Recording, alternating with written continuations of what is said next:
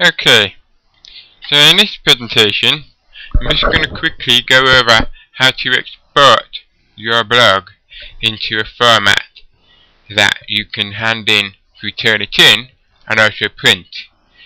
Now, it is important to remember that you are going to be marked on this, so make sure that you do make it look neat and legible. Now, one of the easiest ways is to use this thing called Anthologize, which I've installed for you. Okay, come to the string, you click on the Anthologize link, it takes you to my project page.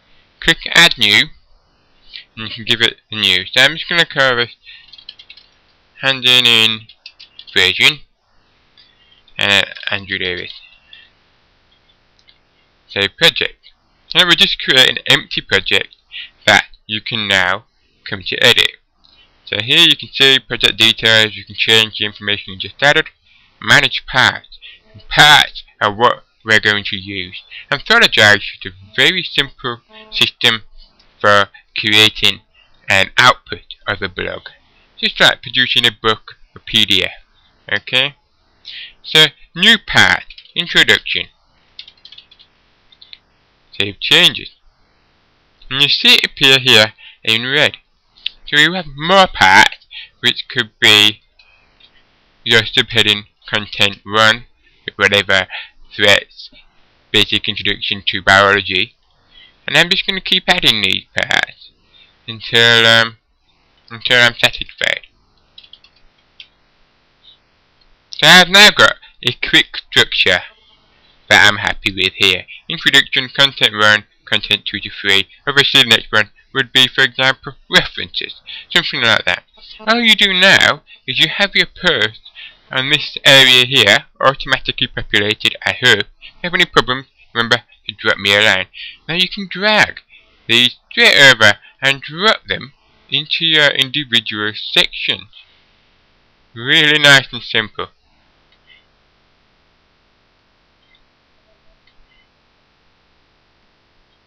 Ta-da! Once you've completed, click Export Project. Okay, then just make sure you've got everything correct in here. Click Next. Select Format PDF. Page size A4, font 12, New Times Roman or whatever you are interested in, and click Export. In a few seconds, the software will take all of your content, concatenate it down, and create a single document. And here we go.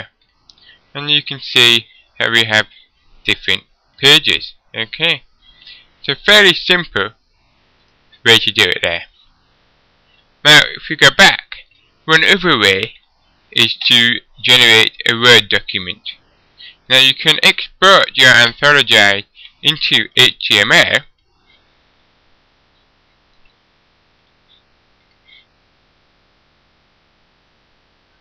as well, and that can be read into Word, and that will allow you to do some minor editing of the structure if you require. Just save the file.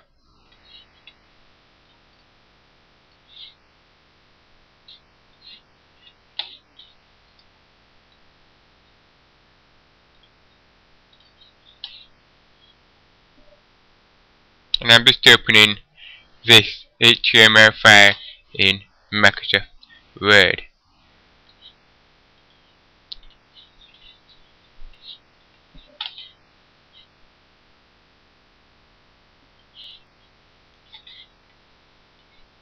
So this allows you to neaten it up, and in case you can see that I have an image not found error, so you can just copy and paste your images straight into here. You don't need this header here, these are just automatically generated from your Gravatar, etc. And then you can really clean it up quite simple. You see what I mean? And then just save it, and then print it, and put it into Turnitin. Alternatively, if you don't want to use Anthologize, then navigate to your blog. And you can just go through each page, just dragging, copying, and pasting, into Word.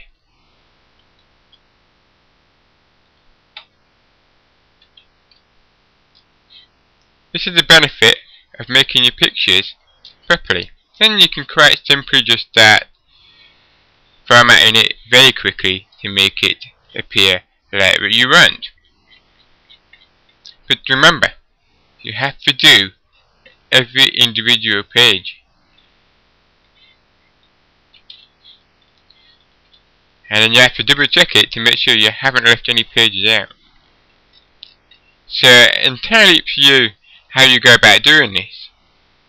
In my opinion, the Anthologize way is slightly easier, but you will need to check to make sure your images are reproduced correctly. It's still a piece of software which is in a very early stage of development. So if you do have that issue with images not appearing, you may need to export it as HTML and copy your images in from the blog. Alternatively, just copy and paste every single page into Word, save it, submit it. Job done. Okay? Any questions? Remember, you know where I am. You can drop me a line either through the blog or via email.